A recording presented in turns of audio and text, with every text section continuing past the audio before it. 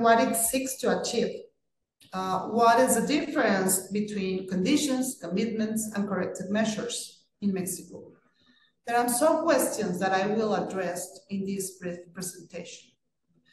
The Mexican landscape suffered a substantial institutional transformation in 2013 due to a constitutional amendment.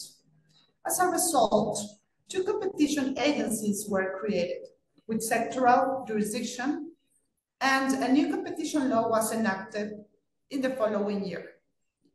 On one hand, we have the Federal Economic Competition Commission with competition enforcement and advisory powers in all sectors of the economy, except for telecommunications and broadcasting, which is within the Federal Telecommunications Institute's scope, with the additional characteristic that it is a sectoral regulator. The Mexican competition framework contemplates preventive, sanctioning, and corrective procedures. Depending on the procedure, the Mexican law uses different terminology to remedies available. First, following the best international practices, we have merger control to authorize or not concentrations. And in that context, the authority may authorize a transaction subject to conditions in case risks to competitions are identified. Additionally, the law establishes a procedure to sanction illegal mergers and relative monopolistic practices, including vertical restrictions and abuse of dominance. In cases of illegal mergers and relative monopolistic practices, proceedings can be early terminated by submitting commitments. Finally, as a consequence of the constitutional amendment, a new procedure was created called Barriers to Competition and Access to Essential Inputs, which enables the authority to impose corrective measures in the market under scrutiny. As stated before, relative monopolistic practices, there are 2 routes to follow. One, establishing an infringement of the law, where the competition agency enacts a fully fledged provision decision. In the case of Mexico, this is the option is the most common. Or B, commitment decisions who have the nature of settlement, and not surprisingly, most of the cases have been following this path. Economic engines investigated are entitled to submit commitments before the emission of the DPR, which is equivalent to the statement of objections in the European Union. And the legal standards to be fulfilled are that the commitments proposed have to be legally and economically feasible and appropriate in order to avoid and eliminate the relative monopolistic practice under investigation, stating timeframes and terms of verification thereof. In this regard, what is legal boundaries within the discretion of the power of the competition agency to accept or not commitments submitted? Can the authority deny potential adequate commitments in order to establish a judicial precedent? If yes, on what legal basis? Is there tension between the inquisitorial strategy and an open dialogue to address competition concerns?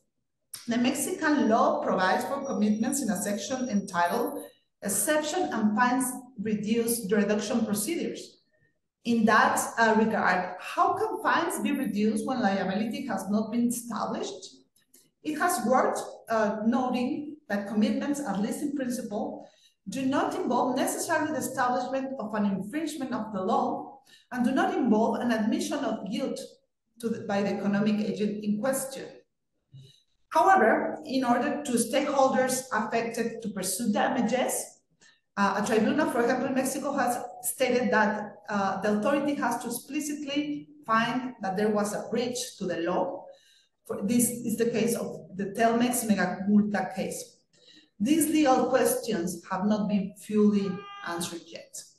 Considering the benefits and flaws of the commitment, we can say that overall that its pragmatism is the most valuable feature. It provides procedural efficiency in the sense that the regulator timeframe, if we consider the investigation, trial-like procedure, and the appeal stage, can take an average of 3 or 4 years. It represents savings in terms of litigation cost And from the authorities' perspective, the allocation of resources can be canalized into priority cases to fulfill their competition enforcement goals. On the other hand, there seems to be a blurred line in relative monopolistic practices when determining whether a practice is considered anti-competitive. Moreover, there is an effectiveness question. Efficiency should not undermine effectiveness. Do commitments achieve the goal pursued? Sometimes commitments work as a convenient tool for the authority when there is no strong case to prove, thus avoiding the scrutiny of the economic analysis in the judicial stage review. And as most cases are being settled, there is a lack of judicial precedents development surrounding relative monopolistic practices. In some jurisdictions, market testing is a common practice to provide or achieve efficiency and transparency in the procedures. However, in the case of Mexico, this is limited due to confidentiality obligations. Finally, what about the challenges for seeking damages reparation? In Mexico, there is a common thought that the structural remedies are more likely to be employed in merger control and behavioral remedies in abuse of dominance cases. Also, this view might change. For instance, in a merger, the merger discovery partner, the IFT employed behavioral remedies. Structural remedies are considered an ultima ratio mechanism for sanctioning or corrective procedures due to their higher intrusive nature. They are supposed to be only employed in exceptional circumstances and when behavioral remedies are seen as insufficient to correct or prevent risk to the competition. It is one-off measure and in principle does not necessarily require long-term monitoring, which means that the allocation of resources to verify compliance and time investment, there are savings there. However, in the case of Mexico, the Nadro Marzán illegal emergence has proven differently. We must ask ourselves how easy these remedies are to be circumvented. Depending on the degree of the structural intervention, what type of error are we trying to avoid? Are we facing over-enforcement or under-enforcement concerns? For the answer of these last questions, ex-post evaluations are most relevant. Without doubt, this is a relevant area of opportunity. Regarding deterrence, we will have to ask whether commitments achieve the dissuasive effects thought. How can we achieve balancing the playing field? The new law restricted the scope for the agents investigated to submit commitments during the trial-like procedure. What is the role of the market testing and how important it is? What is the right balance regarding disclosure and confidentiality in these kind of procedures?